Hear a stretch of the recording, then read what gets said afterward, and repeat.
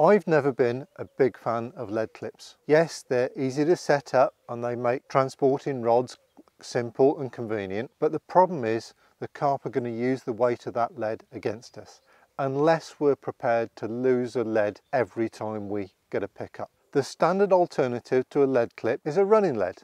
I'm a massive fan of running leads and I've been using them for years. The downside to running leads is that they're not as convenient to use as lead clips.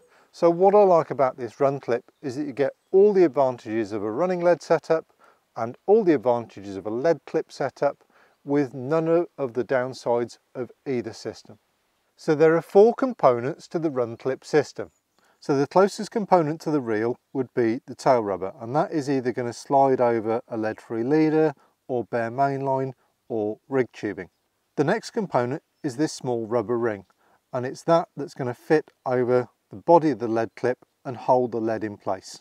So this is the body of the lead clip here, and it's this curve which makes it completely different to a standard lead clip. The next component is a little sleeve which is going to fit over a swivel. So I'm just going to take the tail rubber and pop him on the lead-free leader like that. Then I take the rubber ring and slide that up. We then take the clip body and that lead-free leader passes through there very easily. We do need a needle to thread this sleeve in place, so hook that on there and slide that along. Then we can take a swivel, could be any type of swivel, but I'm just going to use a simple little quick change swivel. So the next step is to slide the sleeve over the swivel. I've just pushed that sleeve on to cover the barrel fully. We then take the ring and the ring slides over the back of the clip like this, and I'm just going to position it there, and you can see we've got a little gap there, so we've got space to clip our lead on in a minute.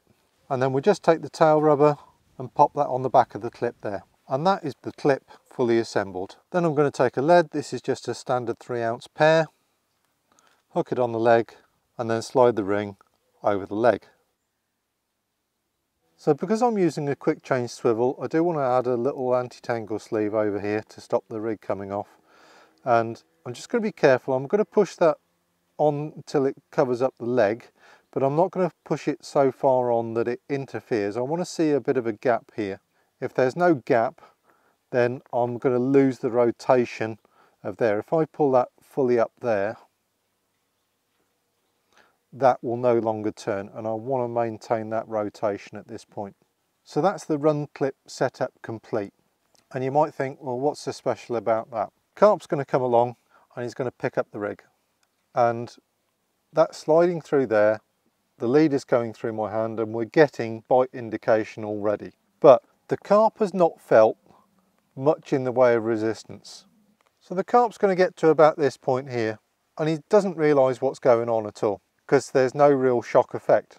But as he gradually pulls tighter and as your clutch comes into play, what happens is when I put tension on this, the bend in this clip locks the lead in place. This means that the lead gets picked off the ground, and when the lead gets picked off the ground, the carp feels that there's something there and that he's got a problem.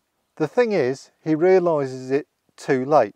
At this time, the carp's lip and the lead are a good 18 inches, 2 feet apart. Depending on what range you're fishing, that effect might not happen until kind of this point here. Could be 3 foot away.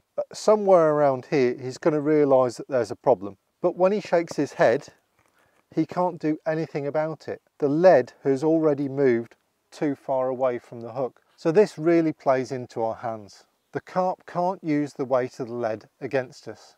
I know if you're not familiar with fishing running leads, you might think, well, what's doing the hooking of the carp? But I know from fishing running leads for many, many years that you really don't need much weight of lead in order to catch carp very consistently and very successfully on a running lead system. You just don't need a heavy lead. So I believe the reason this system works so well is that it tricks the carp into a false sense of security. The carp basically doesn't understand that there is a problem until it's too late.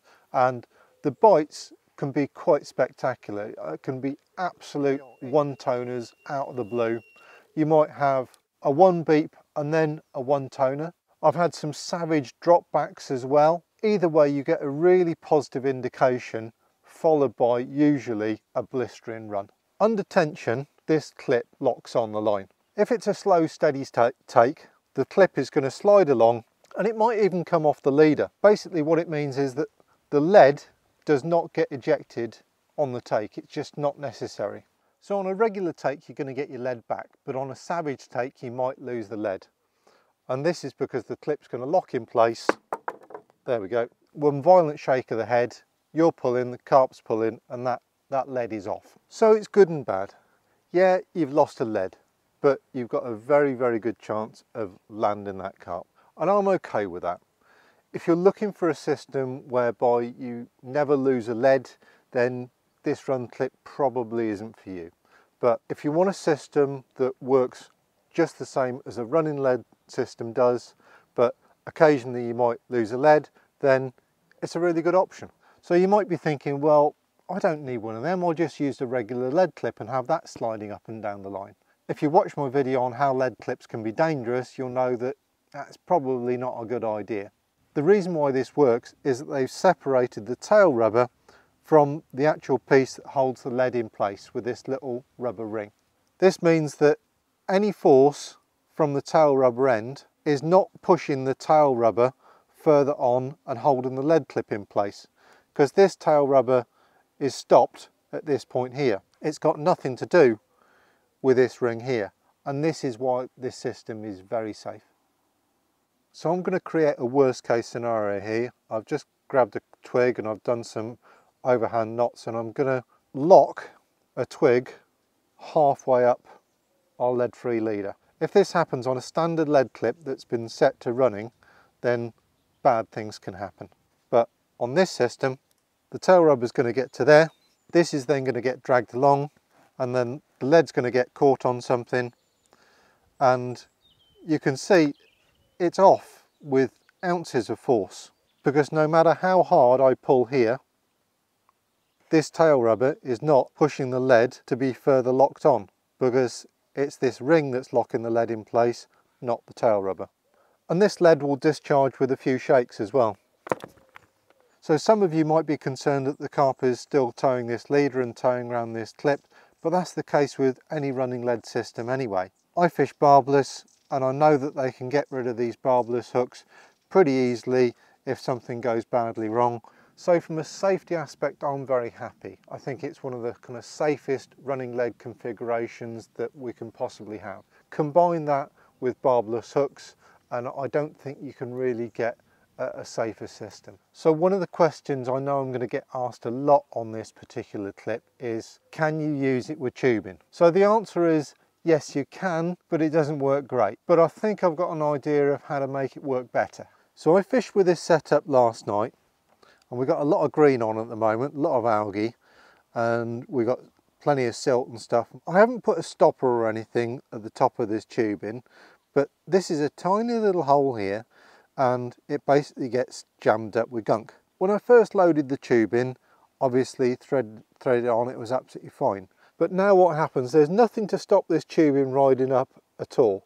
But if I hold the tube in and the lead's off the deck, this tubing should slide up this line, but it doesn't because it's now filled with gunk. So what are the consequences for the run clip if the tubing doesn't slide? Well, let's pick it up and have a look. So carp's going to come along, and the first thing that's going to happen is that that is now acting as a semi-fixed rig. When the carp shakes his head, it kind of slides away, but kind of doesn't. You can see what's happening. The body of the lead clip has actually slid up the tubing rather than the tubing sliding up the line. And yeah, we've got a bit of separation at the top here between the swivel sleeve and the tubing, so the tubing has moved a bit, but most of the displacement has been from the lead clip body moving up the line. Now that has a few implications. First of all, on a pressured lake, the carp are going to find it easier to do this rig because it's not sliding away nicely. Secondly, you're more likely to lose the lead on the take because this is not sliding away cleanly. So those are two good reasons why this running lead clip is not ideally suited for use with tubing. But there's a way of making it a bit better. I think the issue is actually being caused by this tail rubber here, because this tail rubber is gripping the tubing. And if I pull that tail rubber off, and in this case I'm just going to slide it up the tubing and kind of take it out of the equation for a second. So now the carp's going to come along, and as soon as he moves away you can see what's happening is that this lead clip body is staying stationary and the tubing is moving through. As soon as we get a bit of tension on the line, the run clip locks into place and it works exactly as it did before. So I'm happy with that. Because that's sliding away, the carp's not going to be able to use the weight of the lead against us, and we're going to get good bite indication. So what I would say is, if you are going to give one of these run clips a go and you do have to use tubing, my advice would be don't install the tail rubber. The run clip can also be used on bare mainline or a traditional mono leader. So that's how the run clip sits on a 0.50 mono snag leader, and you can see it runs up and down there very, very easily. So in terms of venue choice and where I've fished with this running clip, obviously I've done a lot of fishing here at my own lake in France, which is a small estate lake. A lot of short to medium range fishing, casting, boat work, bait boat work, dropping some rigs from a bushwhacker, and yeah, works great, no issues. I've also had the opportunity to take it down the river, and I've done all of my river fishing with this run clip this year, and I've actually had my best season ever. 100% hook to land ratio. Yeah, I lost a couple of leads along the way, but I did not lose a carp, and that is amazing on the river. I've also had the opportunity to take it out to my local public boating lake. It's quite a shallow venue, the carp aren't very big, the takes tend to be savage. They absolutely just tear off at 100 miles an hour, and I must admit that every one that I've hooked and landed, I did lose the lead actually on the take because they were savage. So yeah, it's a bit of a shame, but that's the way it was. The other thing that's important to note here with this run clip is that I've had no issues with tangles. I wouldn't combine it with a supple braided rig, and you know, especially if I was casting it. It's okay for kind of marginal work or lowering it from a boat, but I've mainly fished it with heavy duty 30-pound mono rigs because they're very anti-tangle by nature anyway. I've done a lot of fishing with lightweight zig flow hook links, but I have used an extra long anti-tangle sleeve to give that first kind of 7cm boom effect, so that makes it very anti-tangle. Another plus point for this running clip system is the fact that it works really well with PVA mesh bags.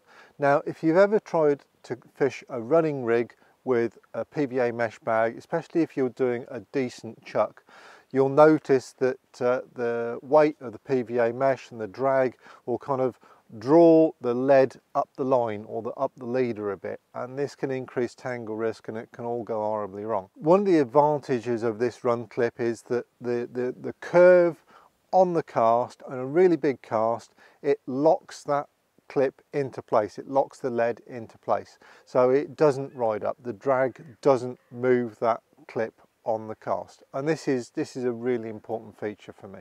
So overall, I'm very happy with this product. It's convenient, it's easy to use, and it's very effective. I think it's a much better option compared to traditional lead clip based systems. No system is absolutely foolproof. I still have been done on this setup, but I've caught an awful lot of carp when I've been testing it.